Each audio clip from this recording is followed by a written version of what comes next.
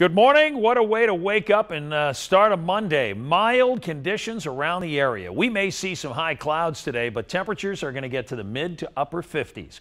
You'll notice this high here, and it's still controlling our forecast. So much so, but by tomorrow, really midweek, we're looking at temperatures near 60 degrees. And in fact, we will see, I think, a few 60s as we look to the Commonwealth around the tri-state. So some very mild air, but the clouds are coming back about midweek and will hang around.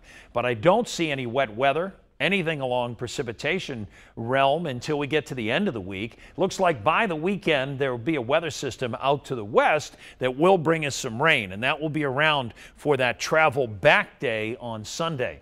As for highs around the tri-state, pretty much a good, 15 degrees or so, maybe a little bit more above average. And then for tonight, temperatures very seasonal around the tri-state. A look ahead as we head toward Christmas. It looks like for tomorrow, more mild weather, and then Wednesday and Thursday, Christmas and beyond, we're looking at some clouds coming back in, but there are those warm temperatures.